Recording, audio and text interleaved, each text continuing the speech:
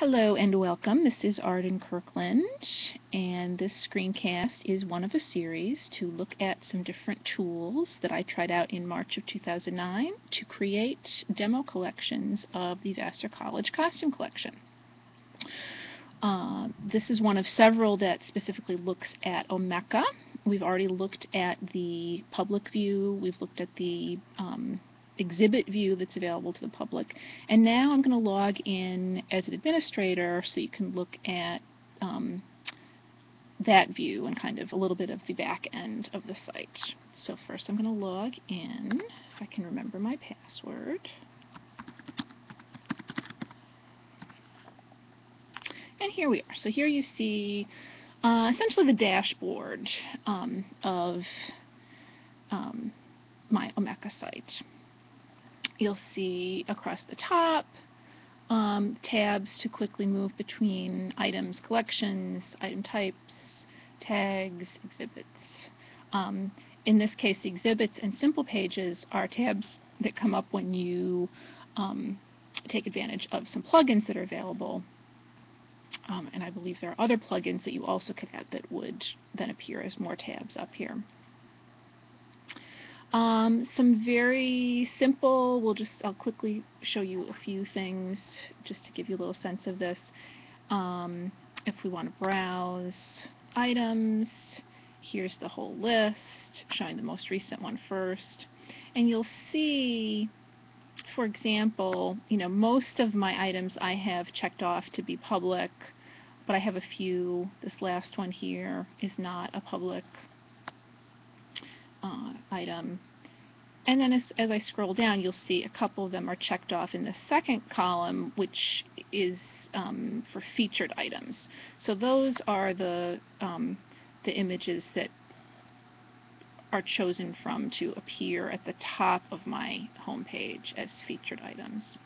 And from this page, I can access each item, view it, make changes to it, etc., etc. But let's go back and let's look at how you would actually add an item. So here we come, there are different choices on the left for different steps of adding an item. The main is this first part, the Dublin core, that you're entering your data into the appropriate field so that it is compatible with the Dublin core standardized metadata sets. So for each field, I can enter my my data. I know when I did mine, for example, I had several fields that didn't map exactly into Dublin core, but they seemed to be appropriate as subject fields. So I could use this add input. I think, for example, several of them I had 3 different subject entries. And if I change my mind about that, I can just remove it and enter my data for each of those. And it's nice because it gives you a short description of what that field is supposed to be. So you see all your standard fields. Each of them you can enter, each of them you can add multiple entries, and each has a little description to help remind you of what you're supposed to be filling in there. Okay. Actually, we'll go back to that window again because I forgot to show you some of these other items on the left. Item type metadata, you can choose from different types of objects.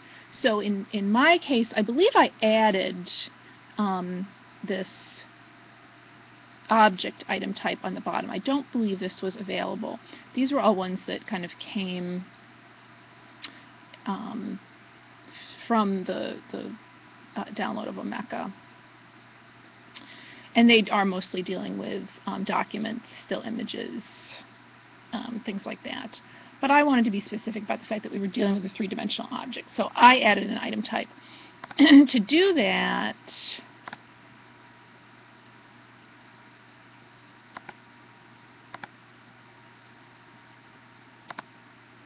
we'll click on the item type tab up here, and you'll see here it shows you each of the item types and a little bit of description about it. So for example, the most common one in other installations of Omeka are documents. If I click on document, it shows specific data about that. If I go down to my object item type that I've created, here it's showing examples of items in my collection that have that item type. It's also showing here some specific type metadata that I've created just for objects. So I've, in addition to the Dublin Core fields that